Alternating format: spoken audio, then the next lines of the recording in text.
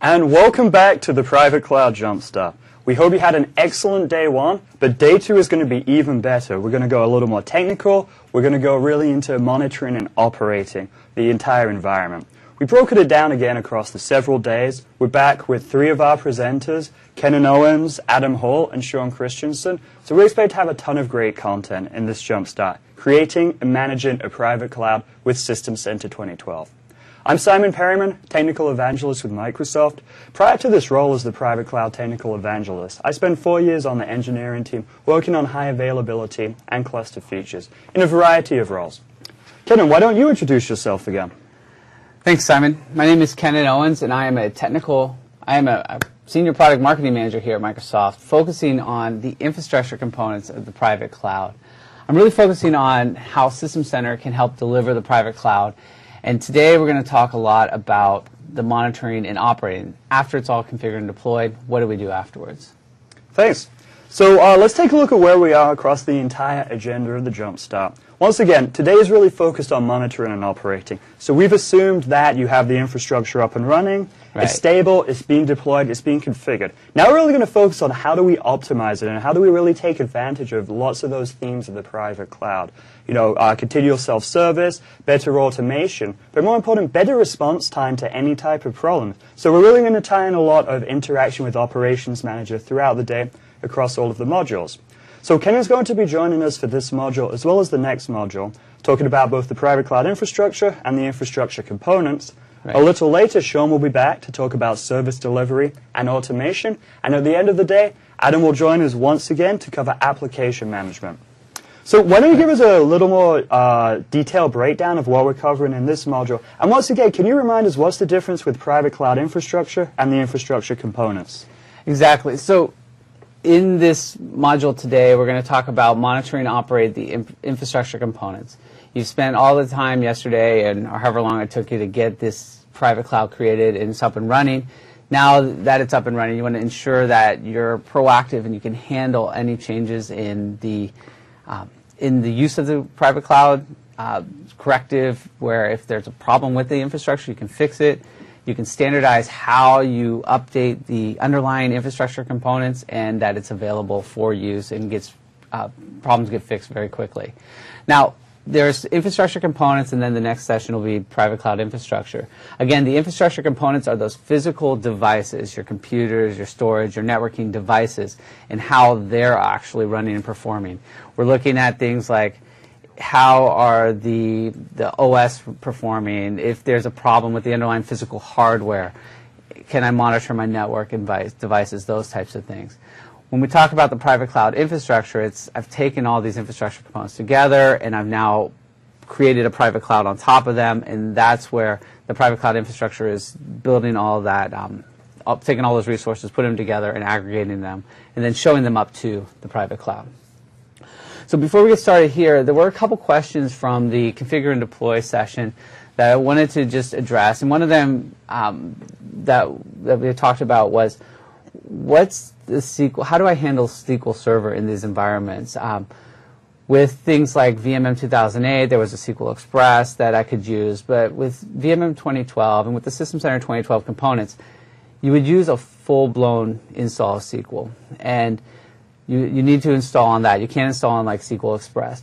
But what we do is when you get the System Center 2012 licenses, you're allowed to run a SQL Server and put your databases on top of there. So you don't have to, so you'll be able to get a version of SQL that you can install and run and attach your System Center licenses to. So you're saying it's not an additional acquisition, it just comes as part of the System Center 2012? Right. So you can run this a SQL Server and you can install the databases for your System Center components against it, but it can only be used for the System Center licenses. You can't take that SQL license and run other SQL databases on it. Now, what happens if our customer already has SQL in the environment? Can they use that existing SQL instance? So if you already have SQL in the environment, it's already licensed, you can always install your databases from VMM or Systems or Operations Manager or whatever on those SQL servers. Okay, great. So key message, you no longer are going to be able to use SQL Express. You will need a full version of SQL, but it does come with the System Center product. And if you already have SQL, you could continue to use that. Exactly. Thanks. Great. So you've seen this slide, I'm sure, a few times throughout the day, and what we're going to be focusing on today in these sessions is now the monitor and operate part of managing your underlying infrastructure. And here, we're really focusing on making sure that the services that you have are up and running. It allows you to provide a productive infrastructure and allows you to move to the private cloud on your terms. So the things that we showed you in the previous sessions was really getting things up and running. Now we're going to show you how to keep it up and running. Just a little quick recap, or if you are just joining for this day. If you look at the private cloud, what we're trying to do here is take all your different physical types of infrastructure, whether it's your different types of compute resources, like different types of servers, your different storage devices, or your network devices, and really pull them together into something where we can create this logical and standardized environment. By putting them into this logical and standardized environment, we can now create private clouds on top of them. With this cloud abstraction, we've taken these physical resources and put them into something that we can now give out to any of our line of business users or our application owners. So that means we can delegate this capacity to these individual users, and they will deploy their applications or their services on top of them. We as a IT guy can give them a standardized set of services so that they're only deploying the applications or the services that we give them permission to deploy, but they can do it on their terms. They don't have to wait for us if they don't want to.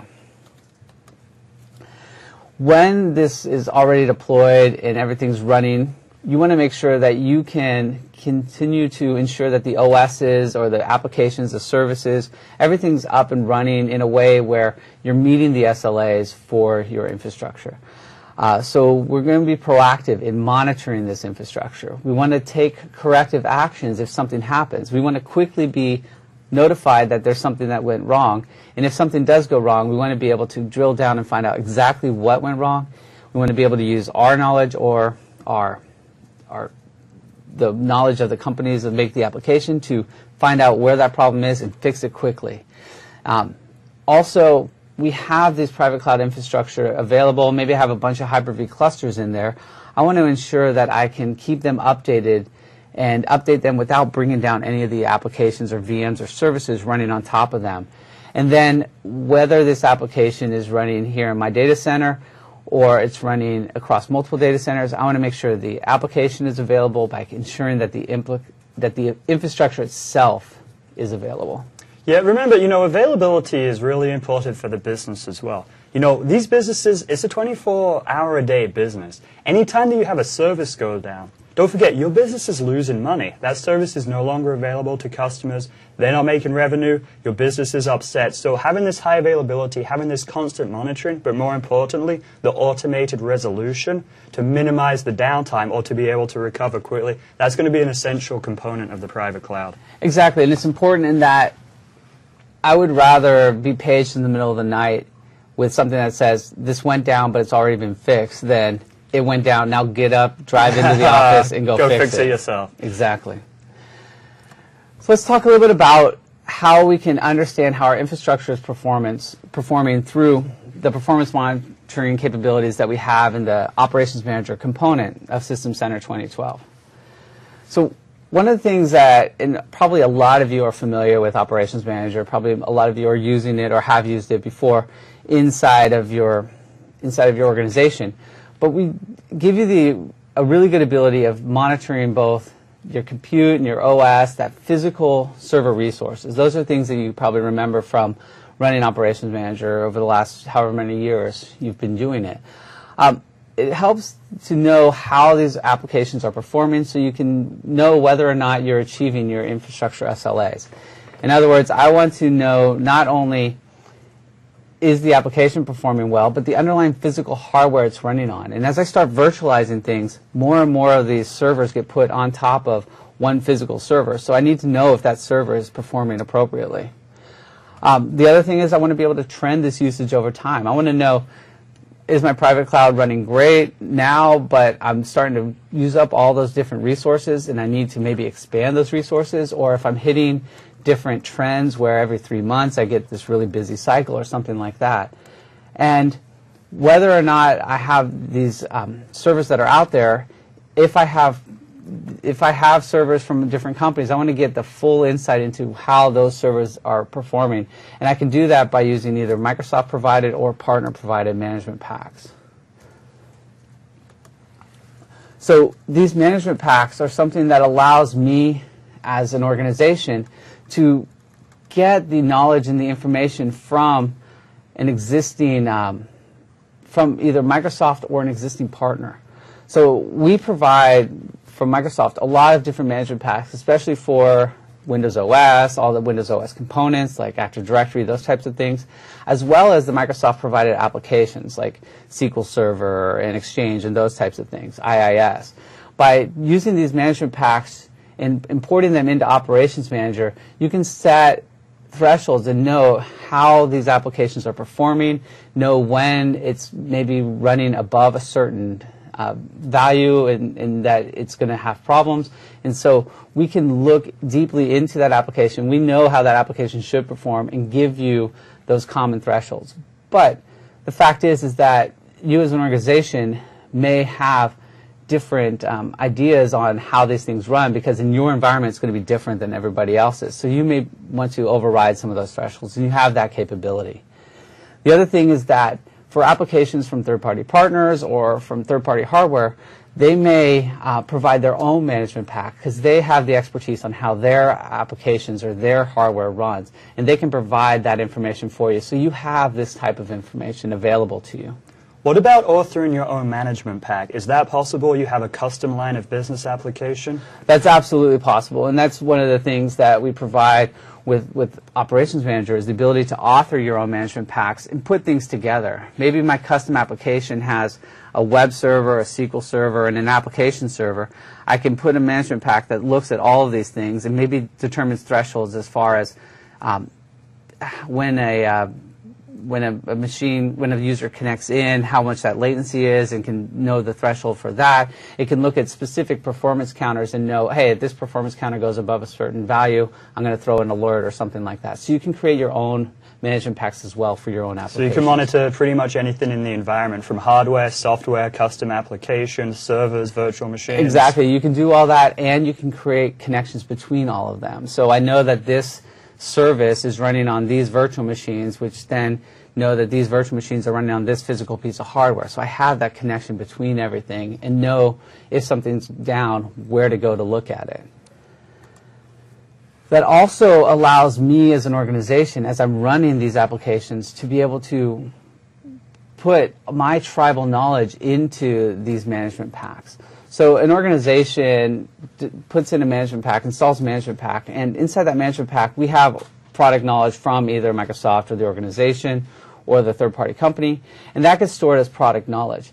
But what if every time this problem happens, not only do I have to do the things that are suggested by the company that created the management pack, but what if I also had to do something like I had to go and communicate with my DNS server and reset some DNS name, because in my network environment, that's always what happens when this problem occurs.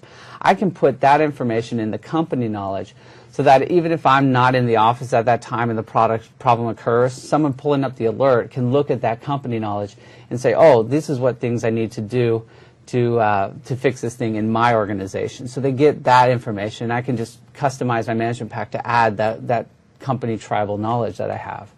The other thing is maybe I've overridden something where the threshold is 50%, but I drop it down to 20% because I know that it runs fine up to 20%.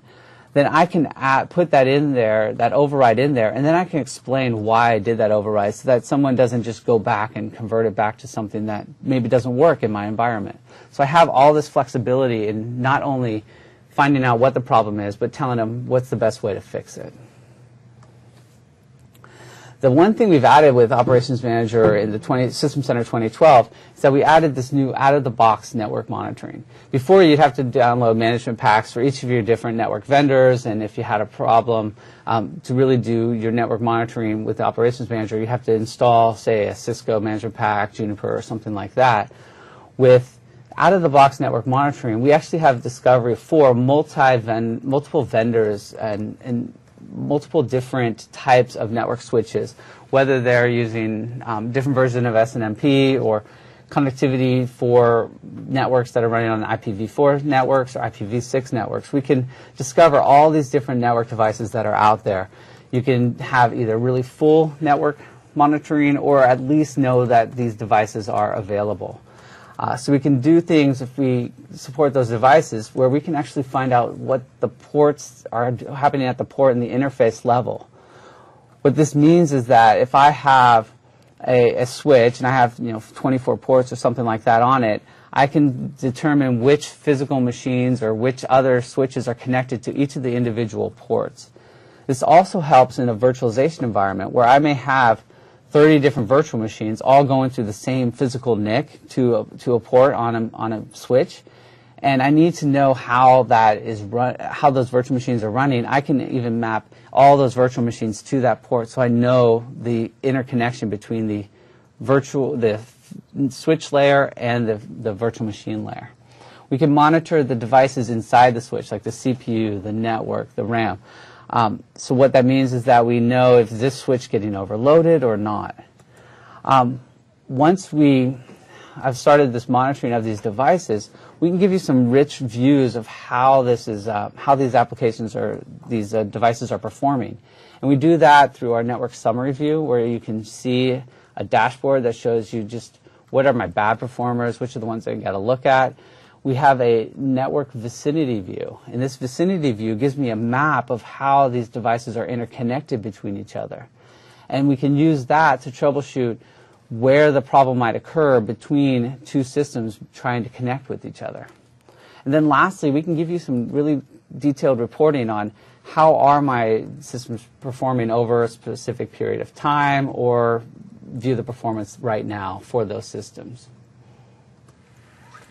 So an example of what this looks like, if we look at the consolidated view of the networking performance, we can see that we have this dashboard that comes with Operations Manager that gives me just a quick summary of how things are performing and what's happening with them. And we'll drop into this in a few minutes in the demo. But you can see things like just a dashboard of what's going on really quickly, see which ones are green or red. We can identify which ones aren't performing appropriately, and then when something occurs, we can go deep into that device and see what's exactly happening. We can also give you a correlation between network devices and the hosts that are running there. That way, if I have a host that's down, maybe it's not the host that's down. The host could be running fine, but it could be the network switch that's down or the port that's down. And I can look into there and figure out where that problem might be occurring. And if there's something going on with the switch, I can pull up the details of that switch and see exactly what kind of switch it is and what devices are there.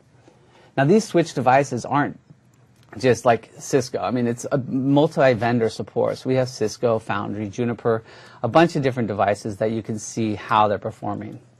So right now I'm going to switch over to my Operations Manager and show you what those things look like.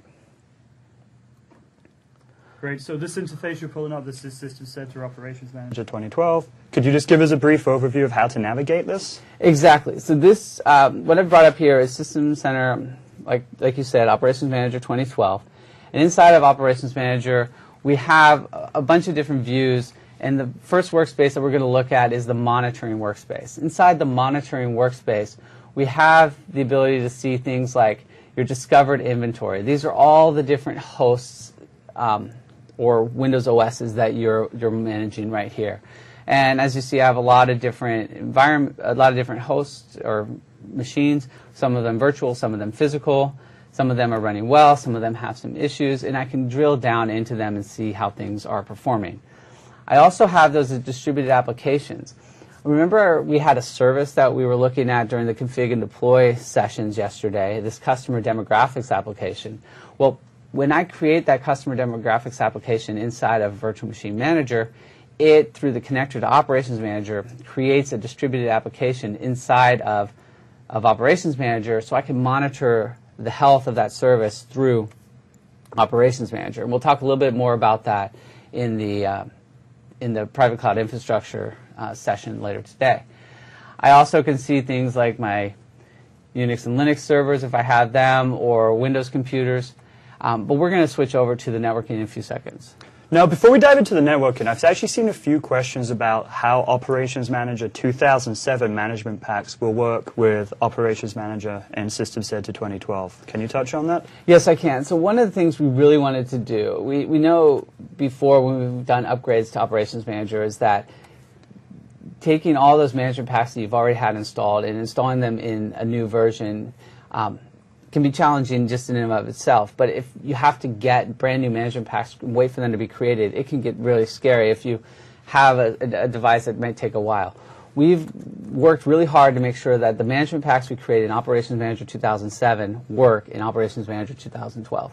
So you'll be able to take those management packs that you're using today and you'll be able to run them inside of Operations Manager 2012. Now, using those same 2007 management packs, do you know if you could take advantage of new 2012 features such as the new dashboard views using those same management packs?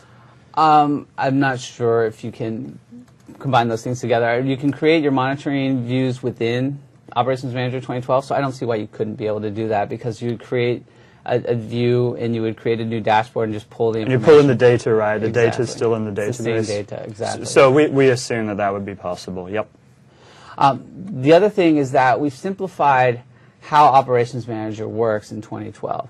So before we had this root management server and we had different groups, we've consolidated a lot of that, and there's some great blog posts on how we've consolidated those things together to really simplify both the way to deploy Operations Manager and to make sure that it has really good availability. Because of this simplification, we're actually able to up the number of devices that we're able to connect and manage through Operations Manager. So look into that if you're moving to Operations Manager 2012. So while you're on the topic of the removal of the RMS role, you know, what is kind of the high availability story if our primary Operations Manager server crashes? So what happens? From what I know on this is that you now have multiple Operations Manager servers that would basically handle the root. So if one goes down, the function would be handled by another one of those servers inside of there. So you still have to build for availability and have multiple servers out there. Redundancy. But there's redundancy in Right. there. Instead of having things have to bottleneck and funnel through one root management server, you can spread that load across multiples. Well, that should lead to higher availability. I mean, that probably works great in branch office scenarios where you have multiple distributed servers as well. It definitely does help and allows for removals of some of these bottlenecks that our customers were seeing with older versions. Great.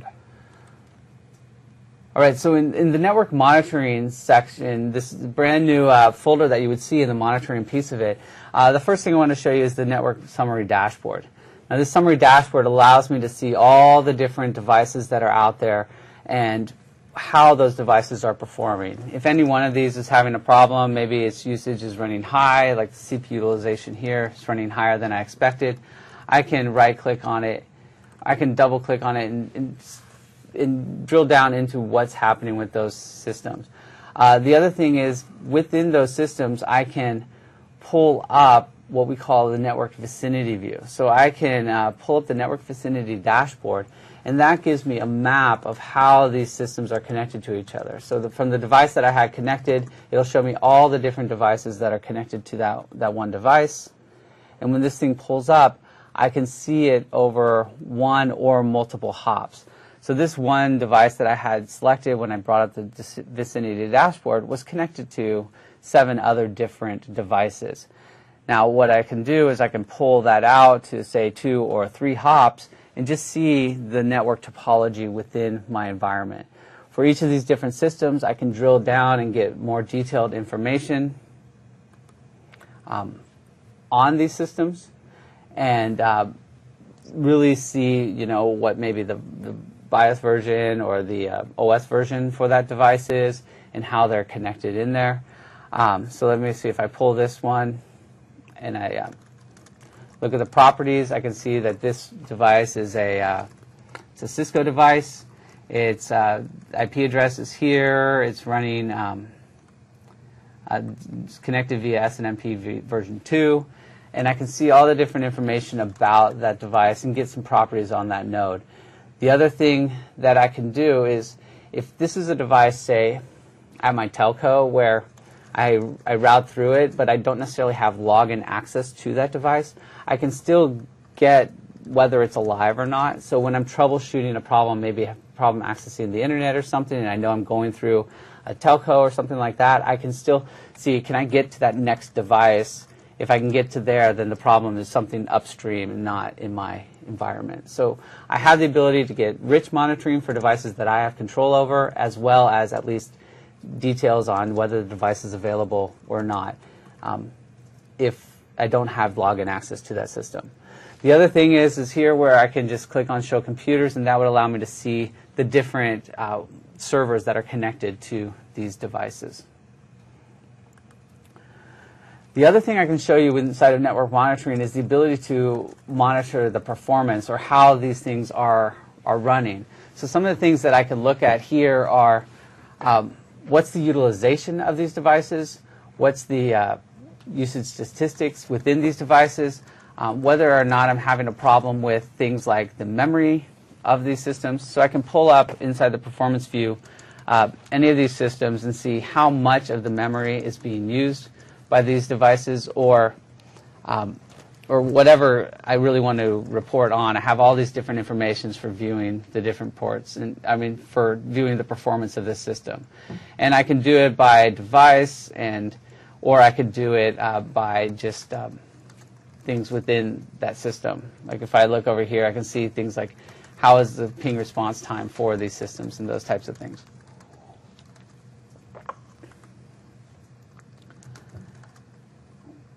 So that is network monitoring within Operations Manager. It really gives me a view not only of my physical systems as well, but also of the network devices that they're connected to. Is there any way of taking that network topology view that we saw and importing that to Visio, or importing that to some other type of diagramming system? Yeah, so that network topology diagram there, I believe you can export it out into a Visio graph, and then, I mean, a Visio file, and then use that to create your own Visio diagram of your network. Or you can do things where you can create a Visio diagram and then import it into Operations Manager and put things on top of it so you can see how things are connected that way. If maybe you had a network diagram, a physical diagram of your switches that was in your data center with different rows or something like that, you could use that and map these things on top of it. Great. All right, so we can monitor for performance, meaning that we can see how things are performing now, how we can trend their usage over time. The other thing we want to do is we want to be alerted or know what's happening immediately if something goes wrong. So we give you through Operations Manager and the System Center components a really holistic view of the health of your systems. What we're really showing you here is that I have a system, and that system is running multiple different types of applications. Maybe it's running IIS, but it's also running an application on top of that. I have multiple management packs that view health on pieces of that application. What I can do within Operations Manager is I can pull all that stuff together and give you a consolidated view of the health of that system, and then you can drill down into that system if any one of these problems, if a problem's occurring on any one of these aspects of that server. So I have increased visibility here in that I can really drill down deeply into and know exactly what's going on. Once I do find that problem, I may already have existing knowledge of what's the problem, what are the general things that you may want to do to fix it, and all that information can be stored inside of this Health Explorer view. I can view health on a certain bunch of different things. I can do an end user experience where I'm injecting synthetic transactions into the application or through the website or whatever to determine, things like latency. Am I getting a bunch of latency on that application? I can monitor my .NET, my J2EE applications through application performance monitoring. If I have infrastructure-based type applications, SharePoint, web servers, database, Active Directory, those types of things, I can monitor those things directly, as well as monitoring my underlying physical infrastructure.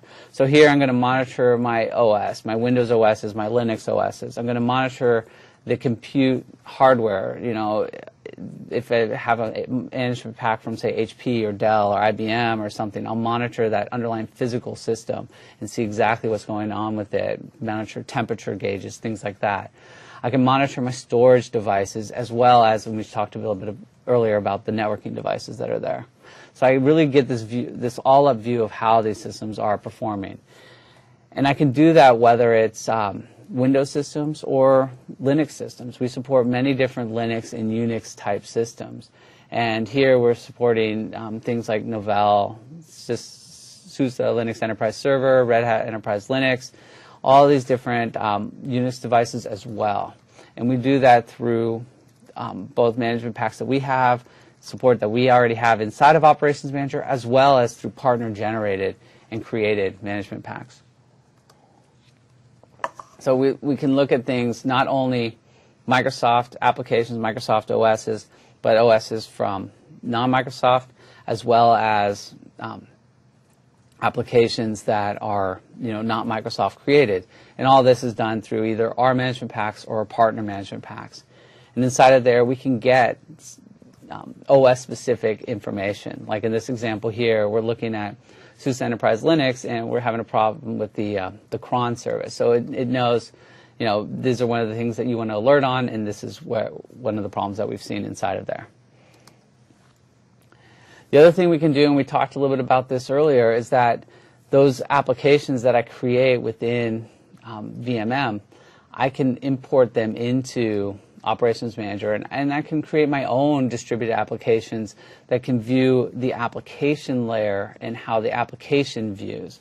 So I can create an application called, let's say, finance transactions, or this customer demographics application, and I can see how the service is set up and performing via the integration within VMM.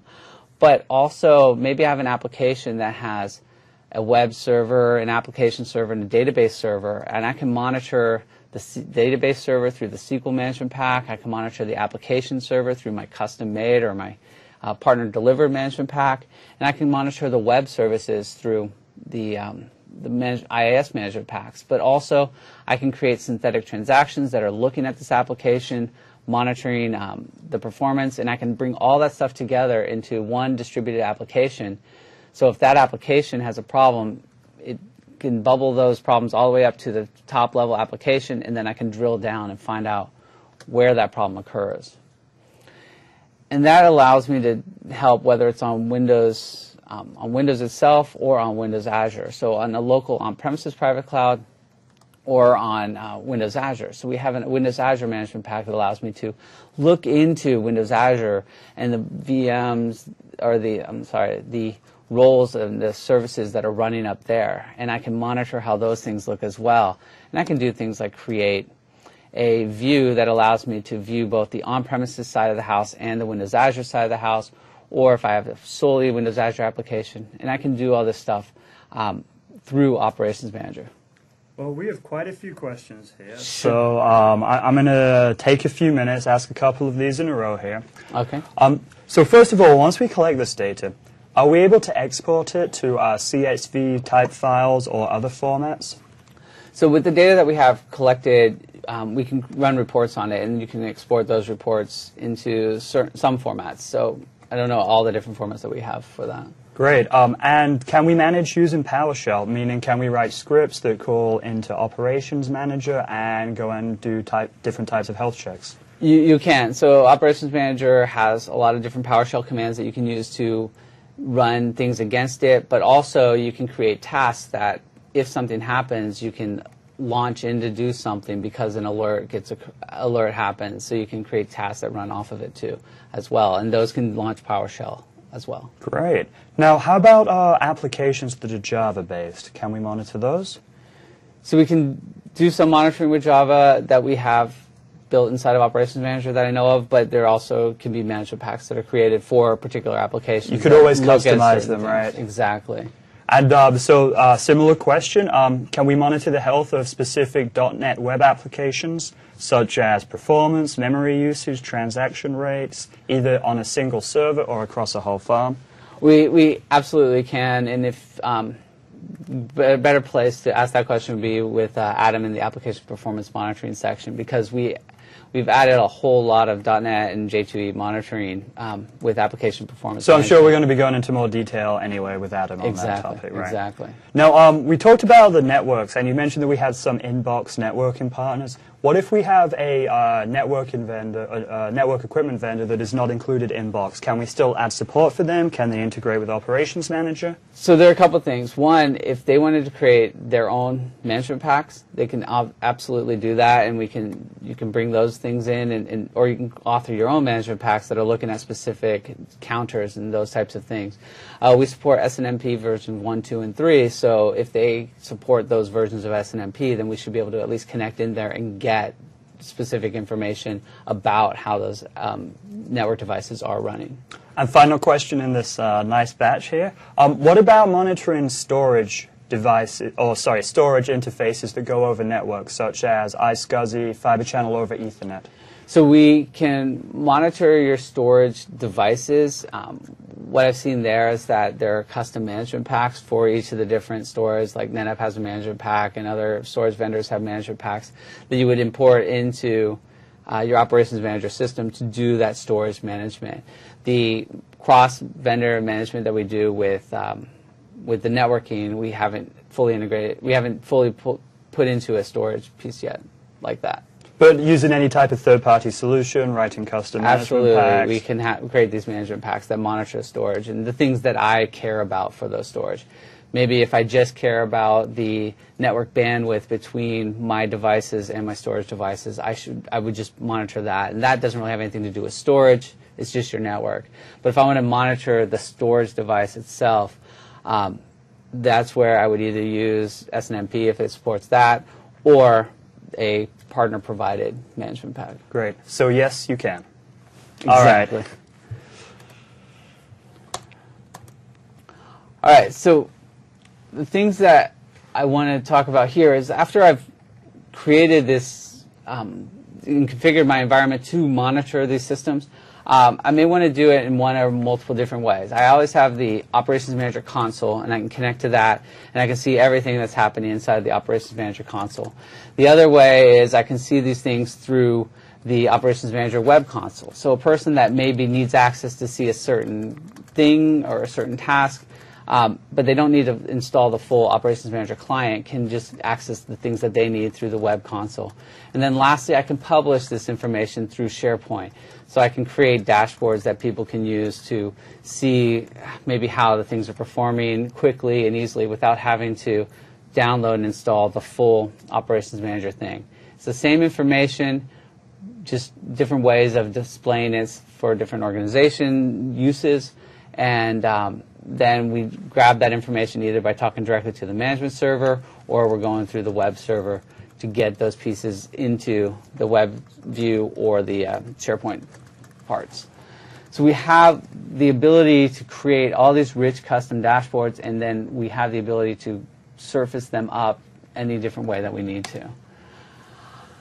So that was monitoring and keeping my performance and the applications running well. But now I want to start talking a little more about what can I do to keep my virtualization hosts up to date. So within that, we provide within Virtual Machine Manager the ability to baseline my systems and create these patch baselines. So I've done bare metal deployment with Virtual Machine Manager to my Hyper-V systems. Well, now I want to make sure that those Hyper-V systems have all the right patches. And you know, every Patch Tuesday comes out, or every once in a while I'm going to need to update these systems. I want to be able to do that without affecting the virtual machines running on top of them. I would need to update the systems running on top of them, but I want to do it on their time, not when I'm taking down my physical systems. So first thing I can do is I can create baselines and find out what patches are, say, installed on these systems. Then I can assign these baselines to the particular hosts that are running in my environment and check these hosts against those baselines. If they match those baselines, everything's great. If they don't, and I check compliance and they're out of compliance, then I can push down the updates to those systems. One of the things we've done with this, with Virtual Machine Manager is we've created the ability to update the cluster in an orchestrated manner. In other words, I may have a cluster that's running, and in that cluster, a new patch comes out. I don't want to take all those cluster hosts down at the same time, but instead what I like to do is take down a system, update it, but before I do that, I want to migrate all the different virtual machines off so I can move the systems off, take that system down, and bring it back up. So what it really looks like is this. Within VMM, what I'm going to do is I'm going to communicate with the WSUS server and find out all the different patches that are out there. I'm going to create now my baselines, and inside those baselines I'm going to have, this is the level that I need these servers to be at. They need to have these specific patches available to them. Then after I have those patches and I know what that baseline is, I would scan all the different servers to find out which of them are in compliance or not. And if I have a set of servers or a cluster that's not in compliance, you know, they were in compliance last week, the patch came out, now I want to bring them up to that new level, then I would remediate the servers. And we would do that by taking one of these servers, basically putting it in maintenance mode, which would move all of the virtual machines running on that server off to other servers, patch it, bring it down and up if we have to reboot it, take it out of maintenance mode. So that way we've basically pulled it out of the cluster, updated it, put it back into the cluster. Once it's there and ready to go again, we'll then, that one's available, we'll put the next host in maintenance mode, dynamic optimization, we'll move all the different virtual machines off to the other systems on that host, we'll patch that one, we'll bring it down, bring it back up, then we'll do it with the next one. So we'll do it in an orchestrated manner so that we're applying these updates one at a time to each of these servers and not taking down all of my systems at the same time. Now maybe there are a few systems that I don't want to take down. So what I can do is for those I can create an exemption and bring them down later on. I don't have to do them at that same time. Now, I was asked a question yesterday, you know, regarding a lot of these placement policies when we move a VM from one node to another. Will it always use live migration? Can it sometimes, say, use a save state to quickly evacuate a host? What are the options that we have here? So when we're moving things around, when you put a machine in maintenance mode, you have an option to either live migrate the VMs or save the state of those VMs. But if I save the state, it's not going to move the virtual machine. It's just going to save the state on that system. So we use live migration as the ability to move things around because we want to ensure that those machines are still up and running. So we're not going to what should I say? We're not going to save state to stop any connection to them, move them to another machine and bring them back. It's safer and keeps the application up and running if we just live migrate them across. So we're going to use live migration for those. I mean, I was also asked, you know, what is the usage scenario for when you might want to save state all of your VMs? Best example I could think of that is, let's say there's a virus, there's an attack, and you quickly need to patch the host as soon as possible. This might be a great example where you need to shut down the infrastructure, shut down the VMs, patch the host, reboot them, without having to wait for the time that it takes to do a lot of live migrations. That would be one, or if it was, say, a development environment and I didn't care as much about the VMs having to be up all the time. But for the most part, I would think that because we're providing this private cloud infrastructure that's as always on as it can possibly be, live migration is the best way to do those types of things. Once you do things like save state, you're losing connection to those machines, so you really want to keep them up and running. Live migrate changes a little bit in the next version of Windows, as we've talked about at the build conference and stuff. So I still think, you know, when you do live migration, you're copying a lot of bits on the wire. We do it as fast as possible. So how we do it, how other vendors do it, it's going to take about the same amount of time to evacuate a host. Now, I often get asked when we talk about update management, this patches the host, but correct me if I'm wrong, this won't go and patch the OS inside the guest because we don't know whether it's Linux, we don't know whether it's an older version of Windows Server, whether that patch is even applicable to what's running inside that guest. Right, so what we're talking about here is simply update management of the host. We're not talking about the patches of the guests themselves. That you would do differently. So here we're updating the host because that underlying infrastructure component needs to be updated. I still have different ways of patching the guests. We'll talk about them in the next session. One way, if you're already using things like Configuration Manager, you would just have these as other systems inside of Configuration Manager and throw patches that way. Another way to do it is if they're a member of a service template, you can apply updates through the service template, which we'll go into extreme detail in the next session. Now, what happens if you're going through this patching process and you apply a bad patch? Meaning we install a patch and this server doesn't reboot, it doesn't come online. Do we alert the admin and stop the process? So we do. When we do the updates, first of all, what we'll do is with the integration with Operations Manager, we will put the machine in maintenance mode in Operations Manager, so we're not going to get an alert for that update. But if the machine is supposed to be rebooted and it never comes back online, it won't continue to do the rest of them. And so you'll know that that update failed, and you'll be able to then troubleshoot that problem and then make sure that it doesn't work for the other ones or babysit the other ones as you do the updates there. And I mean, that makes sense, right? You know, the reason why we do stop this process is we don't want to go and apply a bad patch to every host in the environment and take down the whole environment. Right. We're not going to update the second host until the first host is back up and joined the cluster and ready to go. So it's kind of like a sanity check. Let's make sure the patch works on one before we go and apply it subsequently to the other hosts. You could do it that way, yeah.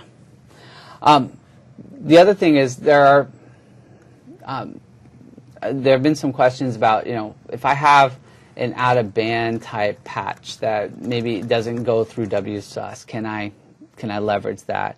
And with those patches, if I can use SCUP, I can get them into WSUS, then it would be something I could add to the baseline. But if not, then I would have to manually apply. And SCUP, could you clarify what SCUP is?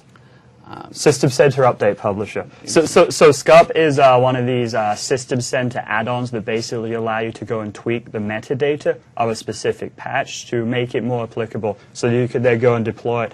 You could say, you know, what type of OS it's applicable for, if there are any other requirements to use as part of installing that. So using SCUP, as you mentioned, it kind of gives you more advanced patch authoring capabilities. So you could say, hey, this patch really is applicable to this type of system. All right, so we've talked now about monitoring the systems, making sure the performance is there, looking at the health of the system. How do I do automated updates or standardized updates for my underlying hypervisors? The next thing I want to talk about now is availability and recovery of my data center. I want to ensure that these infrastructure components are up and running. And if something goes wrong with one of these infrastructure components, how do I quickly fix it? And if possible, automate how I get through that. So what we're going to talk about here is some of the things that we have within Microsoft to help, within System Center, to help protect your physical infrastructure. And probably the biggest thing that a lot of organizations are using for that is Data Protection Manager, where they're looking at the applications that they have installed, they're looking at the servers that they have installed, and they're backing up those systems. And by backing up those systems, they can replicate them to other locations for backup and for recovery if there's a data center outage or something like that. So there are a few things I want to talk about here. The first one is with Data Protection Manager, we've optimized it for Microsoft applications, but really any application that uses a VSS writer can be backed up via Data Protection Manager, where we'll use volume status services to lock up, pause that machine and quiesce it and pause it. That data, we'll copy that data and we'll back that thing up.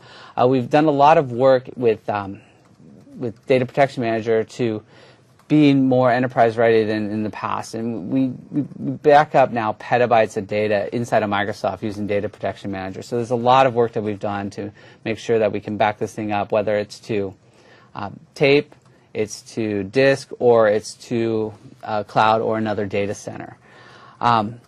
We've also made it easier to manage your Data Protection Manager environment by importing and including the Data Protection Manager console inside of Operations Manager console.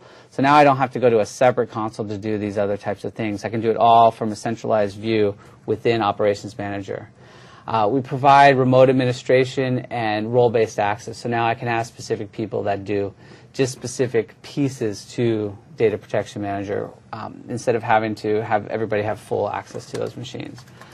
So if you look at it, I mean, we really do backups, and we can do these backups in many different ways, where we can back up, say, every 15 minutes. We can keep a bunch of different backups, do back up once and then a bunch of incrementals on top of that. And the recovery is very straightforward and easy to do within Data Protection Manager. We have backup capabilities for things like Exchange, SQL, SharePoint, Dynamics, as well as your Hyper-V servers and the VMs that are running on top of them. So I can take a Hyper-V server that's running a bunch of different virtual machines, and I can back up that VM, that VHD file using Data Protection Manager and have a full, basically crash-consistent environment here that I can restore if I lose this, this site over here or something like that. So we take that information from Data Protection Manager, and then when we get that data as we're backing the system up, we can either back it up to online snapshots, so I can do a disk-to-disk type backup, or I can back it up to tape and take these tapes and send them offline, or I can back them up to either another Data Protection Manager server that's either one that I own, or through our partners we have some data protection to the cloud, backup to the cloud. And what this means is that my servers get backed up, that data gets stored on my Data Protection Manager server, that data will be backed up to the backup server, so that if I lose my initial Data Protection Manager server, I lose the DPM server at the site, I can actually back up straight to that updated Data Protection Manager server, that backup one at the remote location. This means that I'm always continuously backing up these systems, and it means that for recovery, I can recover whether that data was stored locally or stored up in the cloud. The other thing is that we want to ensure that as the infrastructure is running, if I lose elements or the data center, I keep those applications up and running. So within the virtualization environment itself, I have the ability to, at a particular data center site, if I lose a physical server there, we'll bring up those virtual machines on another physical server within that cluster. So we have availability capabilities through the clustering capabilities of Hyper-V to, if one server goes down, bring those VMs up at another site. Once I bring that system back up, I can just live migrate those systems and rebalance the workload on the fly. So internal to my data center, these devices are available, and if something goes down, I can bring those systems up quickly on the remaining systems within the cluster. I also have the ability to replicate the data from my local site to a remote site. And I can do this via SAN replication. I can do this for recovery methods via things like Data Protection Manager, where I'm replicating the data to a remote site. And I can do something where I can create a multi-site cluster, where I can stretch that cluster across multiple data centers.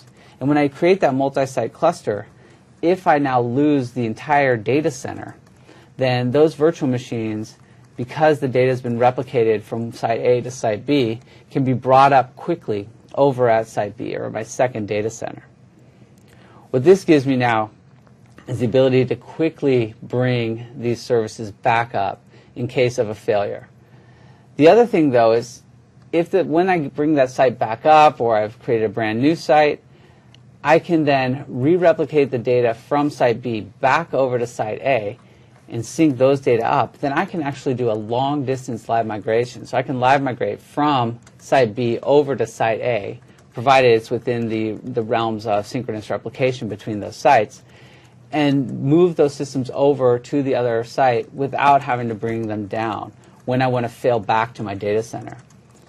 Now, a couple things to note here. If I'm doing that, I need to make sure that the IP schema on both sides is the same. So I'm stretching my VLANs across, or I'm stretching my IP subnets across between the two sites. If I don't do that, and they have to have different IP elements on both sides, then what I'm going to have to do is shut the VM down, fail it over, bring it back up, and fix the networking part that way. But once I move them back over to the other side, then I can just resync the data the other way and keep this protection up and running and available to me. So this gives me the ability now to handle things like data center failures for my private cloud, but make sure that those systems are still up and running. The other thing I want to do, and the other thing our customers have told us is, there are certain tasks that I do every single time if an application goes down or something happens. I'm always going to first check to see if these services are running. Then I'm going to restart these specific services. Then I might have to reboot the machine. Or I have some process that I always go through every single time this problem happens. And I'm getting sick and tired of manually doing that every single time this problem occurs.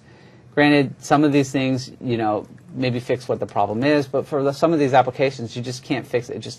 This happens every once in a while. It always happens, and these are always the same things I do every day. So what if we could automate some of that recovery of those applications? What will that give me? Well, in this example here, I have this device, this SQL Server, and it's running, but an alert happens, and something's going wrong with the SQL Server. And I know that every time this happens, the best thing to do is to just take a copy of the database and move it to a separate physical server. Now that seems a pretty extreme example, but it's something that I could do if I needed to. So Operations Manager gets an alert that, hey, this SQL Server is going down. Maybe this is a one-time thing. I need to fix the SQL Server. Well, what will happen is as that Operations Manager gets that alert, Orchestrator could be looking inside of Operations Manager for these particular types of alerts. And if they happen, it could kick off an automated runbook that knows what to do to fix that problem. Or inside of Operations Manager, I could run a task that kicks off an Orchestrator workflow.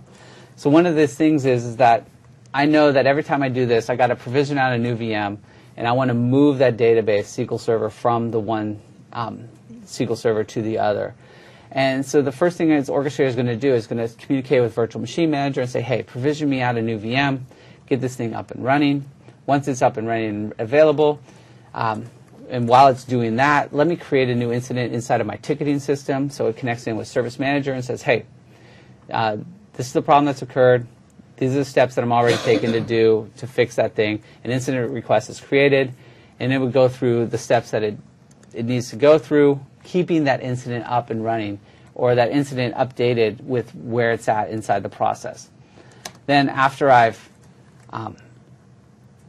updated that incident, I got the VM created, SQL Server is all ready to go, I'll take a full backup of that virtual machine, of that database server, and I'll restore that database server into the new SQL Server, and I can then bring down the existing SQL Server, and hopefully that fixed the problem that we had there, or hopefully I got that data off before that server went down.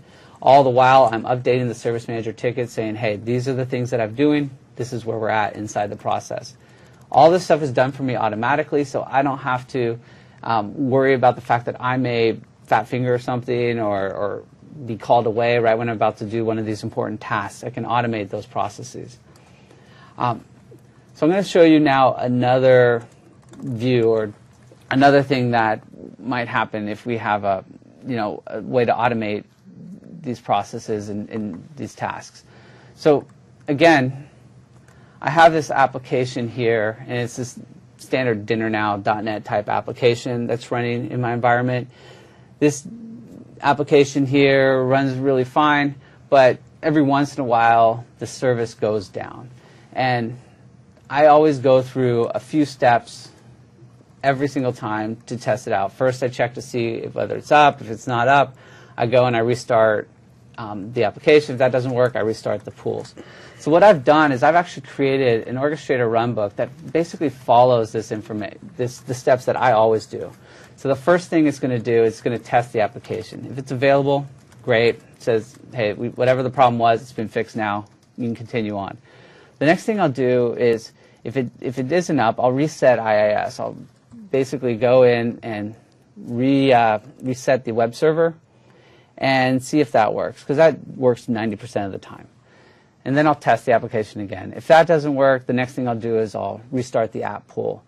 And if that doesn't work, then I say, those are the common tasks I always do. Let me pass this incident to someone who can do something about it.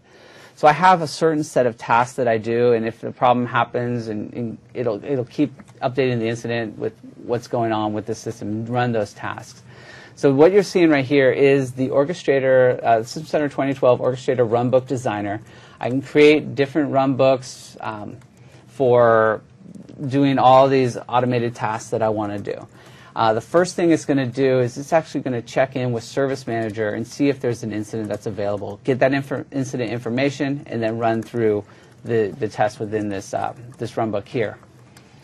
So what that means is this. I have Operations Manager 2012, and I have these alerts that keep happening. And I have this application that's running, and right now everything's running okay. So for this application, I have some other alerts here, but not alert that I'm interested in this example. So let me just kick up the error so that we have the problem occur. So we saw that Dinner Now application is running, but if we look now, we refresh it, we see that we've killed the application. The service is unavailable. For some reason, this application went down. So I could be monitoring this application, and if we look at the monitors within Operations Manager, what we're going to see is that a new alert is going to come on that says, hey, this Dinner Now application is down, and more alerts will pop up as this thing gets alerted that, hey, there's a problem with this application. So we see the application is down. We look at the alerts here, they're coming up. Let's see if that other one came up yet.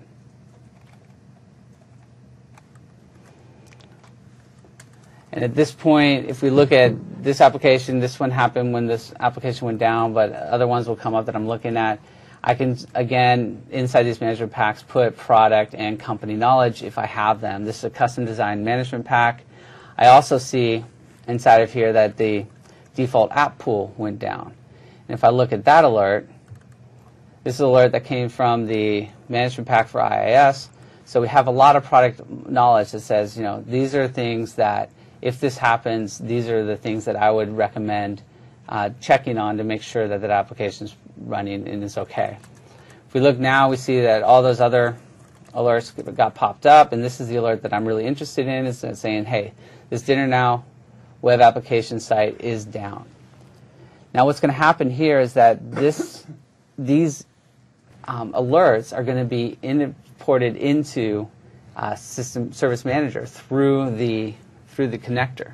So if I do a refresh here,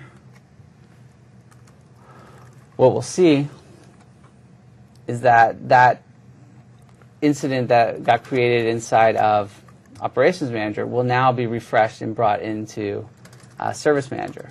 It takes a minute or so to have this thing pull into Operations Manager, so we'll just keep refreshing this a couple of times to see it pop in here. And at this point, it just how often and how quickly these two the connector runs, we'll see how fast these incidents get pulled into Operations Manager. It's going to take a minute or two to get in there. If we go back to Operations Manager, we can see that these applications have been down now for basically just about a minute. So as we pop back to Service Manager here and we hit refresh, we see that now these incidents have been created inside of Service Manager. If I pull up that incident that we're really concerned about and looking for, we can see the different information. One of the things to notice is that the source of this incident is Operations Manager. So it came straight from Operations Manager connector. We can see what priority, urgency, all those things that get created via the template that we have that says, okay, these are the types of things that I want to happen when this incident goes down. We can also see what is going on with this incident. Well, the incident was created. It's going to then kick off this orchestrator runbook called Web Application Auto Remediation. And this is a runbook that I've imported in through the connector with Orchestrator. And the runbook name it's going to run is called Dinner Now Fix.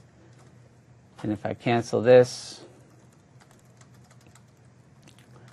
and cancel this, what's going to happen now is that while this incident was popped up here, it goes moved over to Orchestrator, and Orchestrator itself will query the runbook, see if there's a problem. If there's a problem, it will then start running that application, and hopefully, if we waited long enough, it went through the task and automatically fixed that application.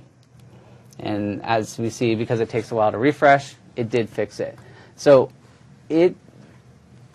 from what I've heard from customers, they would much rather get that call in the middle of the morning that says the problem happened and we fixed it, instead of having to fix it like we said before. So this is one way where I can create those automated tasks that do all the work that I need without having to be there to manually run through those steps. And if something fails along the way, I can create inside of that runbook here the ability to have it alert the admin that, hey, this didn't work. I've tried all these different things. Now it's up to you to go in and fix it. So you don't have to spend your time doing the menial stuff. You can do the stuff you really care about. So when you say alert the admin, what does that really mean, and how does that interact with Service Manager? So alert the admin here, basically we go back into, if we look at the properties here, it's basically going to connect back into Service Manager, update the incident itself, that it did all of these different things. Then probably the next thing it would do is add a task that says, hey, this requires, in this example here, it says requires administrator assistant. We've did all these things, now you got to go work on it. The other thing it'll probably do is change the owner from, say, the automated task to a particular owner, which means that when that person logs in, it'll show up in his inbox inside of Service Manager. The other thing you could do is connect into, say, Operations Manager, create an alert that sends a page out to certain people, and they would get paged and say, hey, I got to fix this thing. So again, it's kind of customizable as far as what alert admin does. It could send an email, it could send a page. You could trigger a script that goes and sets off someone's alarm. 10 different things if I wanted to. If I wanted to update the incident, but at the same time send a page, at the same time send a notification email, it could do all of those things at the same time for you. One of the nice things about Orchestrator here is that it has many different connections to all these different third-party systems as well. So I can, if I'm using, say, instead of Service Manager, I'm using Remedy as my ticketing system or something like that, I can always, update those types of things.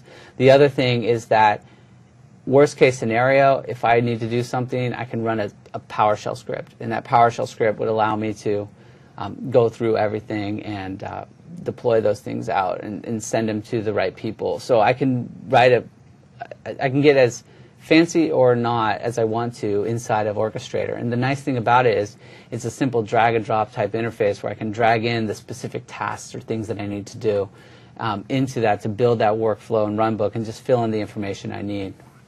Great. So that's pretty flexible. There are actually a few more questions that have kind of come out around DPM. Sure. So DPM, can that support Linux and Unix environments?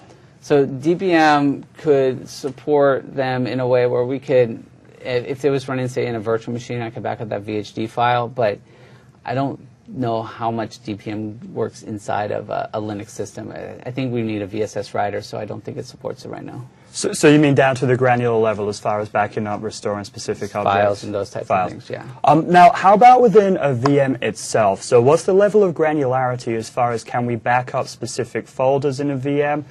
How deep inside a VM can we go and recover specific objects? So you would do it one of two ways. For backing up the VHD file, you would use DPM against the Hyper-V server and back up the VHD file. If I wanted to do file level backup inside the VM, another way to do it would be to install the DPM agent inside that VM and just do the file level backup there. So back up a specific folder, a specific database right, that's running inside that VM. Or if it was running a SQL server inside of the VM, then I would install the DPM agent inside the VM to do the SQL backup from within the VM itself. So I often get asked, what's better? Is it better to back up the entire VM, or is it better to back up the individual service that you care about running in the VM? And what are some of the trade-offs like storage capacity? So there I think it really matters on what you need when you need to recover. If I just need the database, then backing up the database inside the VM is probably the best way to do it. If I need that entire system, backing up the entire VHD is probably the best way, because what happens is there I have the entire state and everything inside the virtual machine, and I can quickly recover it by just taking that entire VHD file and building it together. As far as time and space and everything, backing up the VHD may have an initial large backup window because I got to back up the entire VHD file, but after that, the incrementals are going to be the same, whether it's you're just backing up the delta, right? Exactly. You're not backing up the entire VM. So I'm not backing up the entire VM every time. I'm just backing up the deltas between it. Okay, and one other question around DPM. So as we talked about this disaster recovery scenario, if we have a multi-site cluster, we do need that replication that automatically happens from the storage on the first site replicated to the second site. When we're using DPM replication, are there any conflicts, or can DPM replication be used as a way to do this cross-site replication? So if I was using DPM to replicate between the two sites, then I wouldn't be using a multi-site cluster. The multi-site cluster requires that the storage device has that synchronous or asynchronous replication from SAN to SAN. But if I want to back up the site and then be able to recover at that remote site, I could use DPM as that way of getting the data from site A to site B using the backup of DPM to a DPM server at the remote site. When I recover there, I would then recover to local Hyper-V servers at that site instead of recovering over to a remote site. But it'd be a lot more manual process that I have to do for that. Yeah, I think the big thing to think about when you're choosing what type of replication solution is your recovery time objective. So how much data can I lose? How quickly do I want to recover?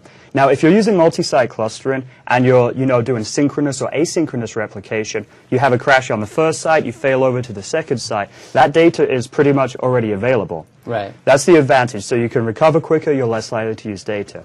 But it can be a more expensive solution. You need to partner with a third party. And it could be a problem where if I get a virus over here, that virus got replicated over to the remote site. So I can't drop back 20 minutes or an hour because the data over there is the same data that was over here. So you have to weigh that in as well. Absolutely. But at the same time, if you're using DPM with a full backup and restore, you will lose any data up to that last backup that you've taken. Exactly. And it's possible that restoring it could take longer than just a simple failover. If you actually have to go to a remote site, find that backup, take it off tape or take it off disk, restore it back. So there are trade-offs between the two, but both solutions are available as high availability. And you probably want to use both. You want to use the multi-site clustering for quick failover, but the backup and recovery for being able to restore. So you can certainly enhance. They are complementary technologies. Exactly. They're not one or the other. Now, I often also get asked, what about DFS replication? Why can't I use that?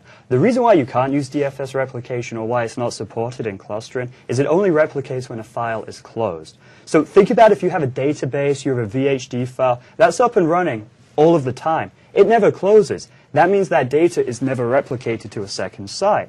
So if you have a hard crash, you've lost all the data. That data has never been replicated. Sure. So for that reason, DFS replication is not a recommended, or actually not a supported solution in the scope of clustering. Okay.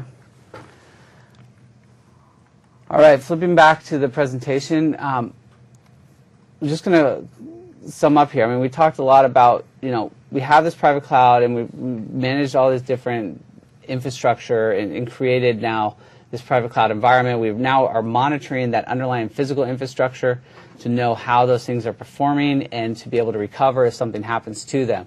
So in the next session, we're going to talk about, how do I keep the private cloud available and up and running and monitoring that. But the things you want to take away from the infrastructure components, monitoring and operating that, is that we're proactively able to monitor that physical infrastructure so you know how it's running today, how it's been running in the past, and you can kind of trend what's going between what we were using before, what we're using now, and see how things are performing. I can view the health of my services and know now if there's a problem using the built-in knowledge or company tribal knowledge that I have, pull that stuff together to correct these infrastructure component issues. If I need to update these systems for running this private cloud, this virtualization, the hypervisor systems, I can do that in an approach that allows me to do it without bringing down the entire cluster. The VMs will be up and running. I'll just move them around to update those systems. And then I want to build a way of both ensuring that my applications are available. If they have a problem, be able to quickly get them back up, whether it's an infrastructure element that fails, my entire data center fails, or something in the application fails. Things I can do to automate those processes means that I'm going to get the recovery faster and get that RTO down a lot lower than it was before. So those are the main topics I want to discuss on monitor and operate the infrastructure components. I know from yesterday we had a few questions on the config and deploy of the infrastructure components. We want to talk about those. We can do that right now. I think that's a great time. Actually, there's just a few other questions that have come up regarding other content that we've covered. So let's answer a few of those first, and then let's go back and cover some of yesterday's. So the first questions that came up were asking for a little more information about the SQL instance that comes as part of System Center 2012. Okay. So the full version. So first of all, do you know which version of SQL that is? 2008, 2012? It's 2008 R2 right now, as far as I know, because it's whatever, I believe it's whatever is going to be available that's supported with System Center when System Center releases. Okay, great. And do you know if it can be clustered for high availability? I don't know what the use rights are for that. Okay. My understanding is that it can be clustered, and there are restrictions around that, assuming that you have the hardware and you have Windows Server Enterprise Edition, Datacenter Edition that supports clustering with SQL. And at that point, you're only running these databases for System Center. Again, still specifically for System Center. Right. And then, do you know how many databases that comes with? Is it a single database, or do you get the rights for the different databases for the different System Center components? You get the rights for all the different databases for the System Center components. So if you want to install each System Center component with a SQL server with its own database, you could do that, or you could have a SQL server that's running multiple databases. A lot of people will probably combine things like the orchestrator database, the VMM database, and the app controller database, but they'll probably put the operations manager database on its own database server and service manager on its own. You have the flexibility to whatever fits your organization, provided if you're using the license that comes with System Center, you're only using it for System Center products. Great. Now, moving on to some of the monitoring with Operations Manager.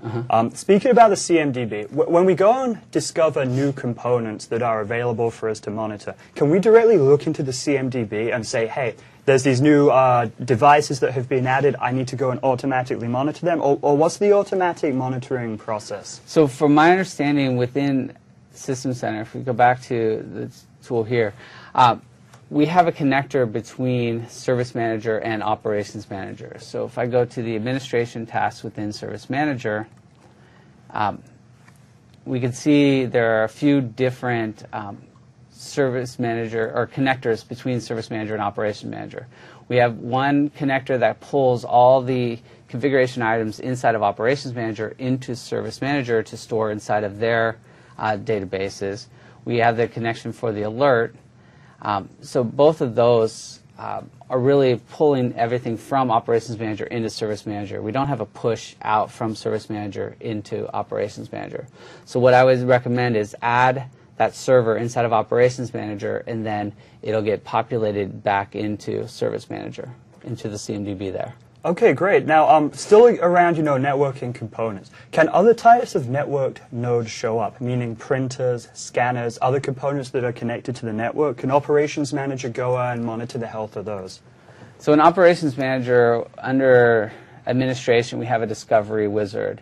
And Discovery Wizard allows me to pick a type of device to discover. And I can pick Windows computers, Unix and Linux, or network devices. If I choose network devices, we use SNMP to connect to those devices.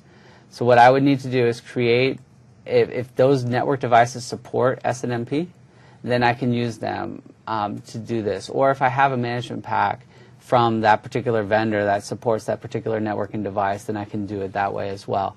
But I would specify the different SNMP information here, and this Operations Manager script would go out and discover it. So if that device supports SNMP, we can do it directly through Operations Manager. If it doesn't support SNMP, then you would have to get a special management pack or something like that, and I believe then you should be able to do it. Great. Well, let's take a step back and review some of the questions that came up yesterday that we didn't have a chance to answer. Sure. The first one comes with Server Core and asking, are there limitations as far as which System Center 2012 components we can install on Server Core? Now, considering there's no graphical user interface, you might have to connect remotely to it. Are there limitations that you know of? Not that I know of, that we can't install these on Server Core, but from what I've seen is that most people install System Center on a full-blown version of Windows. I mean, there's big advantages, right? You know, System Center has a nice graphical user interface. You really want to leverage that. So, and for the most part, you can connect from a console that's installed on a different device. But for what we've seen, a lot of customers just install it straightly on a Windows system. Great. And then we have a question about how do we do a bare metal deployment? Now, what I mean by bare metal deployment, I don't mean we want to go and just install, you know, the server roles to add VMs on it, to create a cluster. I mean, you literally got a new server straight from the hardware manufacturer. You plug it in, you give it power, you give it network connectivity. How can we go and actually do a full deployment, including installing that OS on it? So that's the bare metal deployment capabilities we do inside of VMM here. So in the fabric layer, when I do an add resources, Hyper-V host, and I pick physical computer to be provisioned as a virtual machine host, it's expecting that you have a machine that has no OS installed on it or anything. When I go through this process, like I demoed yesterday, it will actually communicate with that baseboard management controller. So in an HP system, I have ILO. In a Dell system, I have DRAC. In the IBM system, I think it's called IMM, where that system will connect to that out-of-band management system. So you have to have that plugged in. You have to know the IP address of that device. At that point, you give us that IP address of that device, of the out-of-band management controller. You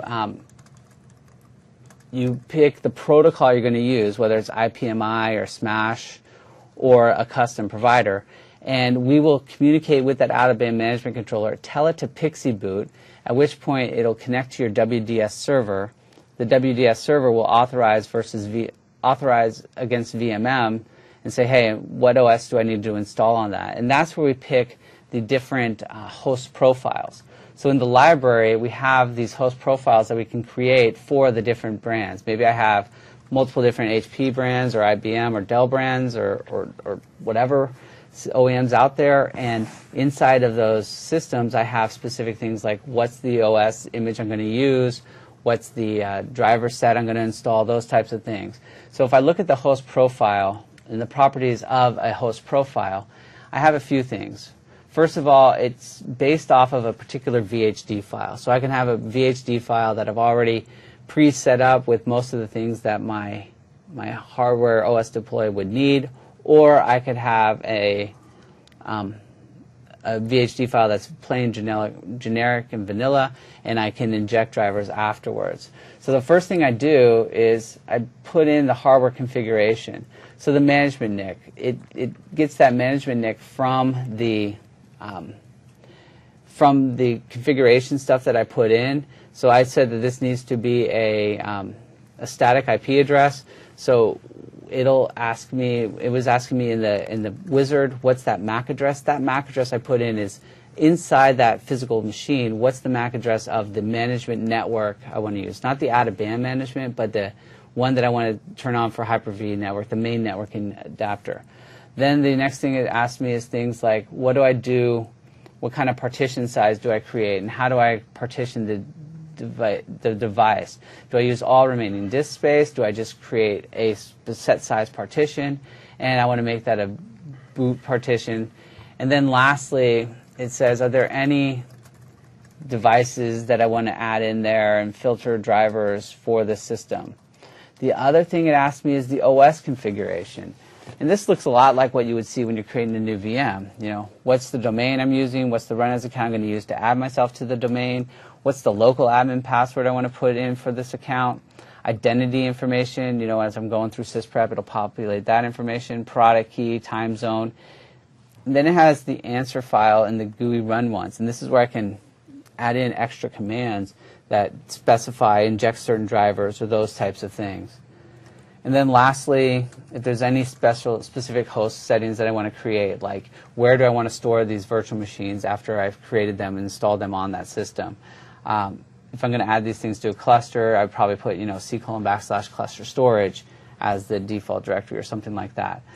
So this is where I fill in the information. Inside that VHD file here, that's where the OS is already installed. So it's an OS, it's a VHD file with an OS that when we install it, we sysprep it and install the new OS and everything on top of it.